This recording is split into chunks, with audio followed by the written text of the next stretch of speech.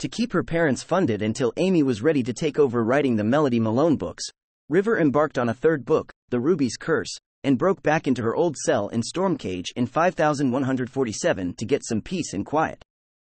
There she met Ventrion, who she read passages from her story until he felt able to confess why he was in prison, due to crimes he'd committed under the influence of a reality-altering device which they named the Eye of Horus after the titular ruby of her book. When Stormcage was attacked, River deduced the raiders were seeking Ventrion after word of their conversations had leaked and gave him her vortex manipulator to retrieve the device and meet her at her home in 1939 New York. She fled the raiders by leaping into open space, hoping that her future self had arranged a rescue. Jack Harkness came to her aid, having been summoned by the doctor's automated helpline, and gave her a lift to 1939.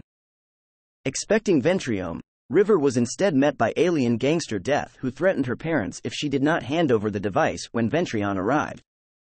Their confrontation was interrupted by a package from Amy, including a finished version of the Ruby's Curse and her vortex manipulator. Deducing this had come from Ventrion in the future, River intercepted him when he arrived and diverted him, and they used the older manipulator to travel to its previous destination. Arriving in Egypt in 39, River found Ventrion on his deathbed. He explained the finished book had clues as to how to destroy the Eye of Horus, which he was now too weak to do himself, before dying. River scoured his version of the book for clues, being baffled by a riddle he'd added at the start and the addition of a character called Phil. She attempted to find Cleopatra's tomb, reasoning that since the plot of the book focused on an expedition to find it, that was where the eye currently was, however realized after multiple attempts she was being constantly driven back by a silent guard who also erased memories of her past attempts.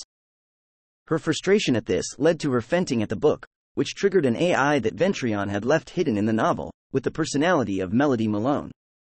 Melody possessed a cat and worked with River to solve the riddle, with them correctly finding equations hidden in the novel to destroy the eye and embarking on fruitless trips back in time to meet Julius Caesar and Cleopatra. Even more frustrated, River embarked on a direct assault on the tomb again, with Melody able to help her overcome the silent this time and the other traps left by Ventrion to stop someone claiming the eye, however fell for a trick by touching a ruby instead of the true eye. Thrown back in time a few months, she met Cleopatra and devised a plan to take her place by playing dead, enabling the real Cleopatra to escape alive without changing history and giving her easy access to the tomb again. Back in the tomb again, River deduced the true interface for the eye and upon touching it found herself as a character in the Ruby's Curse. She played along to help Melody solve the murder mystery and realized that Phil was actually Cleopatra's son Caesarion, hidden in fiction by Ventrion with the eye in his possession. River claimed the eye and returned to reality, surprised to find a version of Melody had appeared alongside her. She used the eye's power to reunite Caesarion with his mother, but began to fall under its hold and was merging with Melody in the process.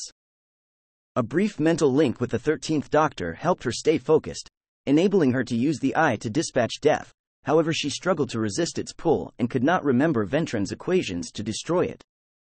Working together with Melody, however, River stood up to the eye and they overwhelmed it, at the cost of Melody's existence. River subsequently met up with her parents to explain what had been going on and was surprised when Amy pointed out the Ruby's Curse was now rewritten to match her experiences since Stormcage. For fear of exposing her parents as time travelers, they resolved to publish it in the 21st century instead, and River was touched to find a final message at the end of the book from Melody to herself. Prose: The Ruby's Curse.